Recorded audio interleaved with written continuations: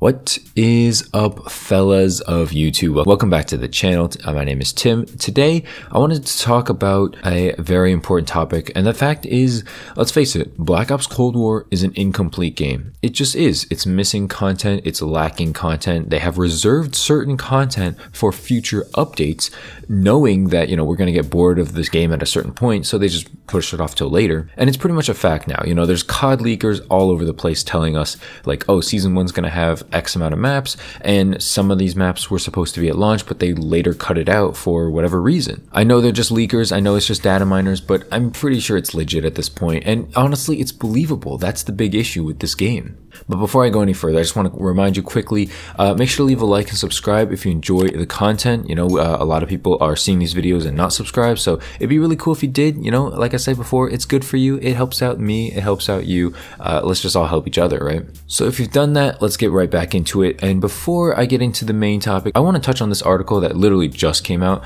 It's from Charlie Intel, and basically it says, Black Ops Cold War UK opening week sales are lower than Modern Warfare. So this is referring to the physical sales, which makes sense because we're in a pandemic. People don't really want to go out and buy it physically, and not many people order it online anymore either, because if you're going to do that, you might as well just download it on your console or on your PC, right? Apparently via Games Industry, Cold War's digital downloads were up 39% over Modern Warfare, but their physical sales were down almost 64% compared to Modern Warfare. So that's a huge difference, right? Like, even though you're up 39%, you're down a lot. And honestly, I kind of see it coming, right? As far as a launch and launch hype goes, Modern Warfare did it a lot better. I'm not saying the game was better, but I'm saying that their marketing strategy and all that stuff was way better. The hype around Modern Warfare was pretty unrivaled. I don't think that kind of hype is going to be the same for Call of Duty in a very long time. You could say, like, you and me and, a lot of people who didn't like Modern Warfare were hyped for Cold War, but the thing is, Modern Warfare had this weird cult following that just, like, loved it. They loved the terrible maps. They loved the campiness of it.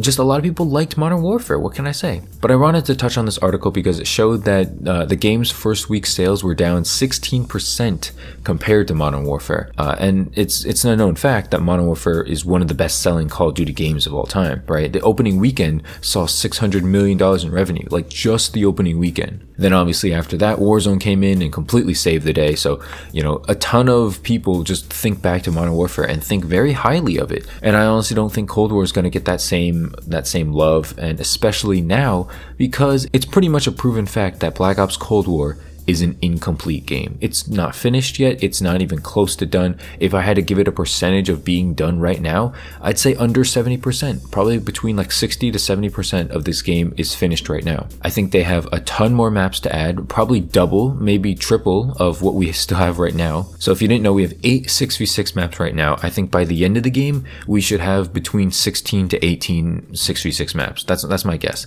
I think we're going to bring back a ton of 6v6 maps from older games. So a lot of remasters. I think we're going to have probably like 6 to 8 remasters. No, not 8. Maybe like 4 to 6 remasters, and then maybe like 4 to 6 new maps. That's my guess. And I don't remember the exact person. I think it was the Modern Warfare 2 OG Ghost or something like that. Some Twitter account is one of the COD leakers. He basically said, as I hinted at in the intro, he basically said that there are 3 maps coming to Season 1 of Black Ops Cold War. Like, this is not counting Nuketown. So we're going to get Nuketown and then 3 maps, and 2 of them are remasters or something like that. But also he said that 2 of them were supposed to be in the game at launch, which means that they most likely cut out Nuketown and 2 maps at launch. So there should have been 11 6v6 multiplayer maps at launch, which makes sense to me. That would be fine. Instead, they wanted to sparse it out. They definitely sparsed out Nuketown. They could have had that in, pretty much at launch. And basically, if you didn't know, the reason for they're doing this is because they want to try out this new system of drip feeding content. They did it in Modern Warfare, and honestly, it was successful. You know what I mean? Like, it got people playing the game over and over again. But the difference is that Modern Warfare had more in-game playlists than Cold War does, right? Cold War just has your 12v12, your fire team, and your zombies and your multiplayer, obviously. Multiplayer being 6v6. But the thing is, there's not a lot of maps on this, right? Only 3 12v12 maps and 8 6v6 maps, and then 2 fire team. I mean, if you don't like fire team, you're just not playing that. If you're a rational person, you're not going to be playing Miami. So there's really not a whole lot of options left. If you like 12v12, you're probably not going to like Crossroads or Armada. There's not a high chance you like either of those. So even though we have a decent amount of maps, it's not like a lot. It's definitely a shortage of maps. even though we have this maps, that since we can't play on a certain few, or like I just refuse to play on a certain few, it makes it tough to play on the same maps over and over. Like I know a lot of people are done with Moscow Satellite, especially from the alpha to both betas, and now it's like the beta weekend 3. Like we're just literally playing the same things over and over again. And now that we have map voting, people really vote for the same thing over and over again. So it's just, I can see why people are bored. The thing is, this game is incomplete. Like I said before, I think the only complete aspects of it are the perks and maybe streaks, but honestly, I think they're adding more perks and streaks. So honestly, this game's not complete. I was gonna say I'm fine with it. I don't want to say I'm fine with it because honestly, I'm getting kind of bored. I'm already close to my 2nd prestige, and there's not a whole lot else to do aside from like dark matter. I think if they tune down the skill-based matchmaking, I think that would be a big help of making this game feel less boring, because it really forces the meta to be, you know, kind of stagnant. Because the SBMM is so high, you're forced to run the same guns. You're forced to run the best guns. Whatever, an AK, a Krig, a FFR, an MP5, you know, like you're forced to use these same guns. You can't experiment with an LMG. You can't, you know, if you're not a known sniper or whatever, you can't really snipe and do super well. Not to say snipers are overpowered or underpowered. I just think like if you're not a good sniper, you can't just mess around and try sniping. I mean, that makes sense in most Call of Duty games, but in this game it's highlighted even more because of the skill-based matchmaking. Another thing this game has already that I think a lot of people slept on, this game has challenges. It has leaderboards. It has a prestige mode. It has dark ops challenges. It has zombies, granted only one map. It has theater mode. It has weapon inspect. Like this game has a lot to offer already. It's just not a lot of substance that you can offer. You know, Modern Warfare, not to say it offered substance, but it offered good graphics, a good, you know, gameplay mechanic. Obviously not good gameplay actually when you play the game because of the maps and, you know, dead silence and all that stuff. You guys already know that stuff. Bruh. But functionality wise, Modern Warfare offered a good amount. It didn't offer a lot of this like non-substantial stuff like leaderboards, prestige, dark ops, I don't know, challenges, stuff like that. It didn't really offer interesting things like that, but it offered a base game that was fair, that was, dare I say, fun. What?